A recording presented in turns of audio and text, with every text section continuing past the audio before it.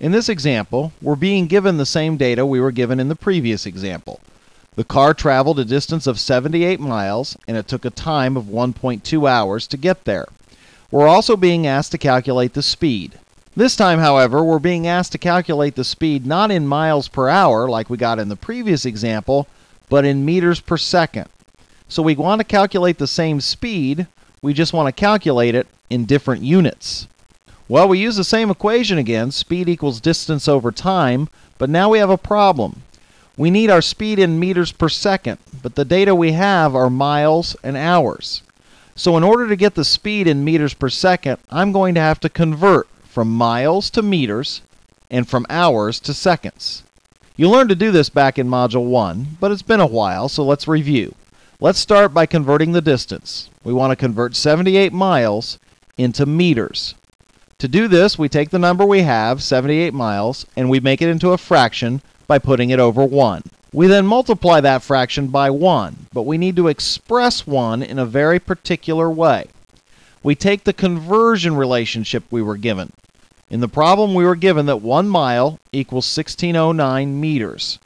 So we'll use that conversion relationship to express the number 1. Since 1 mile and 1609 meters equal each other, I could put 1 mile over 1609 meters or 1609 meters over 1 mile and get a fraction that's equal to 1. So I'm going to replace the 1 with a fraction made from our conversion relationship. Well, which fraction do I use? Do I put 1609 meters over 1 mile or 1 mile over 1609 meters? Well, think about what we want to have happen. We need to get rid of the unit miles and put in its place the unit meters. So if I take 78 miles over 1 and I multiply by a fraction that has miles in the denominator, miles will cancel. If it has meters in the numerator, then meters will be left over, and I will have successfully converted from miles to meters. So I need to multiply by 1609 meters over 1 mile. That way, miles cancel, and I'm left with meters. When I take 78 times 1609, I get 125502. So 78 miles is the same thing as 125502 meters. Okay, well that gives us our distance in meters. So let's put that up at the top there. The distance is 78 miles, but it's also 125502 meters. Either expression is correct, just two different units. Okay, we're not quite done yet. We need to get the time in seconds. After all, we need to know the speed in meters per second. We have the distance in meters, but now we need the time in seconds. So once again, we're going to have to convert.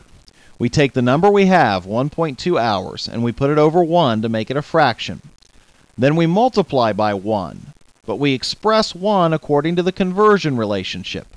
In the example, we were given the conversion relationship that 1 hour equals 3600 seconds. So I need to use that conversion relationship to make a fraction. The fraction will have to have hours in the denominator because hours need to cancel, and seconds in the numerator because we need to be left with seconds. So I will have to build the fraction 3600 seconds over 1 hour. That way, hours cancel, and we're left with seconds. When we take 1.2 times 3600, we get 4320 seconds. So 1.2 hours is the same thing as 4,320 seconds. So once again, let's put it up there. So we now know that the time is 1.2 hours or 4320 seconds. All right, now we can finally solve the problem. We're asked to calculate speed, which is simply distance over time. Now that I have the right units, distance in meters and time in seconds, I can just plug them into the equation. Distance is 125502 meters, and time is 4320 seconds. So the speed is 125502 meters over 4320 seconds. Alright, so I take the numbers and I group them separately from the units. So I get 125502 over 4320, and then meters over seconds. Okay, when I take those numbers and divide them, I get this big long number, 29.05138889. That's way too long. I'm going to round it to 29.1. When you take chemistry, you'll learn that there are all sorts of rules about rounding. It's called significant figures. But let's not worry about that for right now. Let's just take 29.05138889 and round it to 29.1. What are the units? Well, the units are meters per second. So my answer then is the speed is 29.1 meters per second.